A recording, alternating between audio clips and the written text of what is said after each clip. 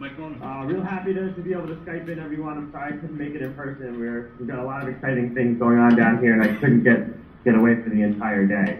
So I'm going to talk a little bit about the equity crowdfunding we had a great introduction to a moment ago.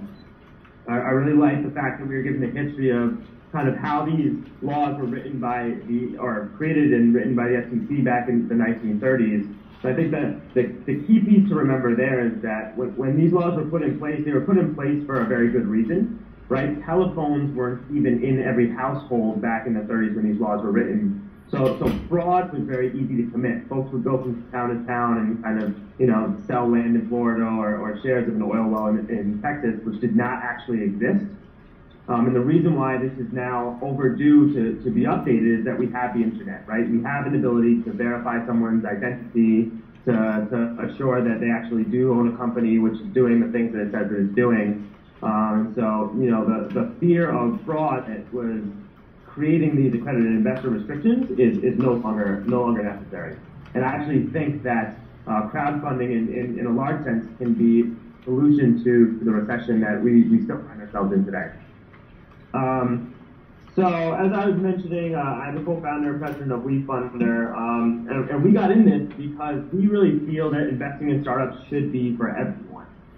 So the caveat to the fact that this law was passed on April 5th is the fact that, unbeknownst to a lot of people, it was literally illegal to invest in startups if you made less than $200,000 a year or had $1 million in assets. In the vast majority of cases prior to April 5th. So we're talking about a real sea change for the ability of people to invest in companies that they care about. Now, I'll go through this real quick because Tom already covered it, but crowd investing, as we call it, unfortunately in the legislation is referred to as crowdfunding. So it's very confusing, folks, when they hear from a regulatory stance, folks talking about crowdfunding legalized, since, as Tom mentioned, this has been happening, for years now. Crowd investing, which is specifically kind of debt or equity financing of businesses, is what is now been legalized that before you could not do. So we're not talking about Kickstarter and Google Rocket Hub, all of the folks that Tom covered. We're really talking about this new set of platforms that will help companies raise debt and equity financing, of which we're a part. So we got involved in all this literally back in January, before the law had even passed. As we've heard a little bit so far, this is really going to transform the startups are able to raise money. And as startup founders, the entire founding team, we'd always been frustrated that oftentimes the folks that we thought could add the most value to our business from an advisor standpoint or a peer standpoint were legally prohibited from investing. But as we've heard, these securities laws are over 80 years old, so we didn't think there was any chance that it would change. Now, in the fall, when Patrick McHenry from North Carolina pushed a bill through the House of Representatives with a 407 vote, I believe it was, and the back president, we saw this opportunity that there was enough political momentum to really transform early stage financing. So we got involved on January 30th by launching a petition to really influence the process in the Senate. There were two bills on the floor at that point, one of which would have really made crowdfunding dead on arrival had it been passed into law. And the startup community didn't really have an idea what was going on. So we got involved to really kind of let startups and entrepreneurs know about the opportunity and really help us kind of push the agenda for entrepreneurs in Washington to make sure that this legislation got done right. We had a forum up in Boston with Scott Brown just a month after, or I'm sorry, we got on the petition. We were down in D.C. meeting with both senators, with the White House, with Patrick McHenry, really helping them write the legislation in a way that would be workable for entrepreneurs. And we had a forum back here on March 5th to kind of catch up the Boston startup community on what was happening in D.C. And this all culminated in our actually being invited to the White House to watch the president sign this bill into law on April 5th. So it was a roller coaster ride for the winter months of really transforming the way that U.S. security laws work in a way that I think a lot of folks don't still have a full grasp of. So the the real question is what does crowdfunding actually change? And I'm going to talk about kind of the high-level details of how this works, and I'm sure we're going to hear a little bit more later on about some of the details. I'm more than happy to answer questions in the Q&A. But when you think of yourself as an entrepreneur looking to invest, you really have two principal challenges that the law previously had created for you. One, the universe of investors that you can actually approach is small, right? The accredited investor restrictions that require you to have either $1 million in assets or $200,000 a year in income mean that you're really only able to go out to 4% of the population to raise funding. The other side of that coin, which makes it even more difficult to raise funding, is that you cannot publicly solicit for investment from those individuals. That means you can't post to Facebook saying you have an offering and you want people to invest in your company. You can't take an ad out in the newspaper.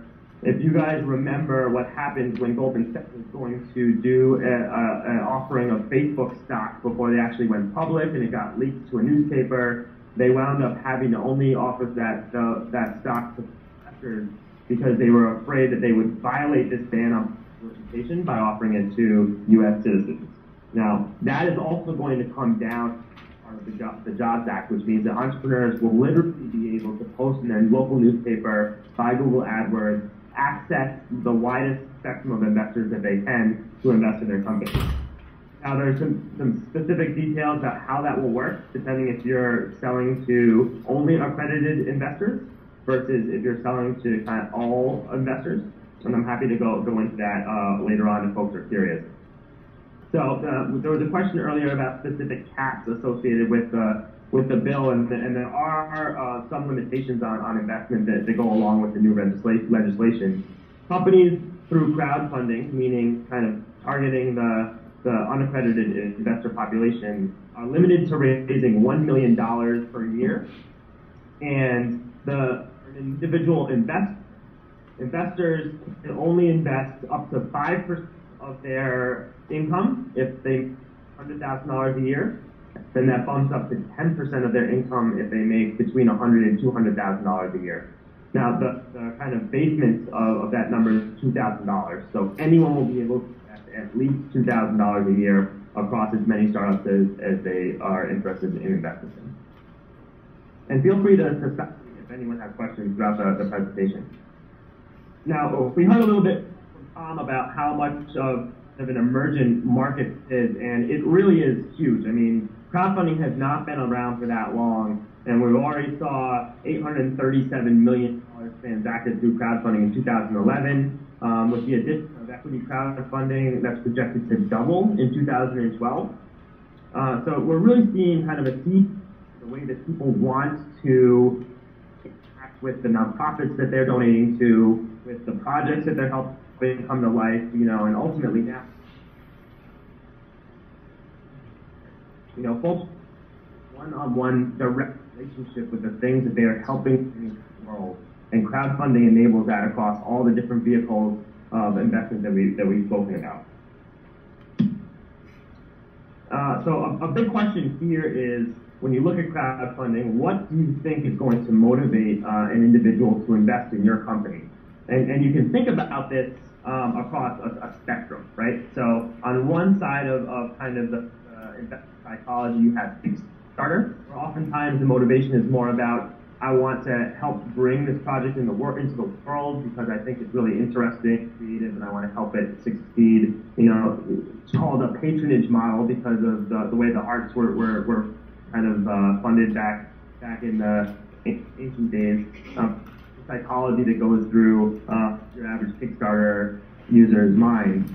Now, on the other side of the spectrum, you can think about a day trader who's in and out of stocks in a short amount of time and makes investments almost purely for a financial gain.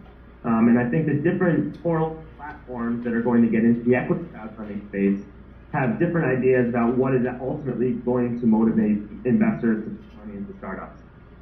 We are of the strong opinion that passion is going to be the primary motivation for investors to invest in startups through crowdfunding, right? I mean, there's this idea that every entrepreneur that starts a company that has hundreds of thousands or thousands of people that really see a similar problem or would benefit from that product themselves, but they just don't have the risk profile or the resources to be able to go out there and start the company.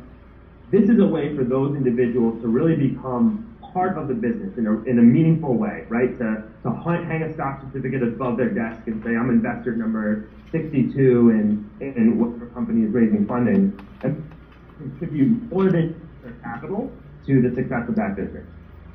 So I've invested in a travel startup. I love to travel, and the founder's trying to figure out some insights about how users think about travel, or they're doing a big product launch. They're going to try to onboard a whole bunch of users over a short period of time. If I'm an investor in that company, the length I'm willing to go through to companies are far. And if I'm a customer, which is on Kickstarter, or customer who purchased your product in the open market, there's an emotional connection there, which is going to make the crowd investor more and willing to provide value add help to that they're investing in.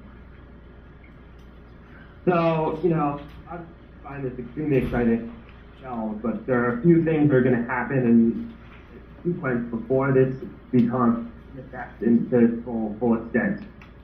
We spoke about the law being passed or signed into law by the president on April 5th, and a 270-day period for the fees to go through before this will actually take effect. Now, there's actually two crowdfunding that will come into effect in different times. The ban on public solicitation that I spoke about, which right now prevents you from advertising and buying ads to let you know about your deal, that's going to come down likely sometime this fall. As an entrepreneur, if you are trying to raise money from accredited investors, sometime this fall, you will likely have the ability to really do a big social media push, talk about the specifics of your deal, and bring on accredited investors. The SEC is going to enable the funding of unaccredited investors on January 1st of 2013. But that does not mean, however, that you will be able to start raising money from crowdfunded investors on January 1st. FINRA, which is a self-regulatory organization for financial institutions, is going to have to go through their own rulemaking period. So portals like ourselves will have to kind of adhere to all the rules that are written by the SEC and FINRA, go through a registration process. And so for your timelines, we're really looking at the end of Q1 2013, March, April at the earliest, where you'll be able to raise from unaccredited investors through the Crowdfund Act. Now, that doesn't mean that I would wait until that point in time to start prepping. Right now, we have over 6,400 users on WeFunder that have pledged to invest over $17.5 million. So there's a lot of excitement on our platform already. 30% of the folks that have filled out our investor certification form are accredited investors. So there's a large ecosystem of folks that have capital to work. And for unaccredited investors that have never done this before, there's going to have to be some education. You're going to need to understand what are the variables that go into making a startup successful. How do I understand kind of the risks involved here? For a big business that I might be nervous making my first investment, how much time is it going to take me to get comfortable pulling out my wallet and putting in my bank account information? So getting it early and starting the folks that you're ultimately going to want to bring on as investors is going to be very important. Now, we're helping folks a lot with that. We have, original source interviews that we've done with Wilson. We have about 40 minutes of clips from him, Eric Haley, Jeff Lusking. We'll be doing Singapore and Tim Ferriss later this summer. A whole slew series of investments that we've kind of tapped to help pass their wisdom on to everyday investors. We'll have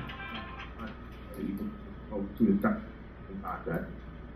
Now, also, figured out a way under existing to help companies raise money from a small number of unaccredited investors.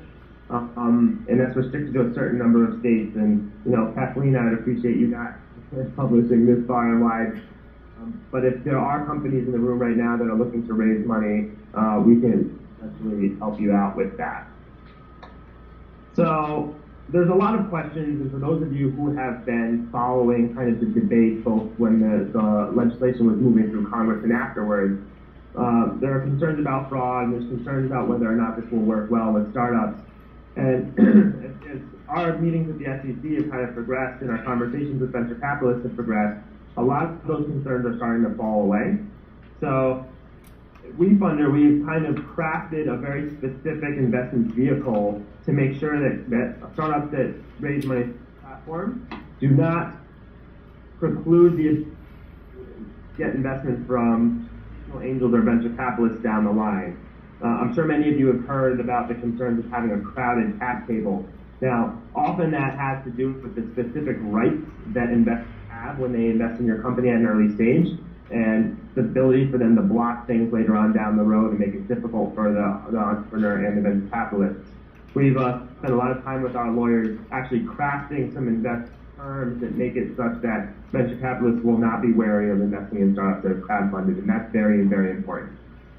Now, the other piece of why we think this is going to be so compelling is the one I mentioned earlier, raise several hundred or 1,000 small dollar investors that are also, highly aligned with you as entrepreneurs to venture succeed means you're going to get so much value out of that relationship, be it product advice and feedback, marketing help, or, even putting out a request for someone to fill a position that you have open in your company.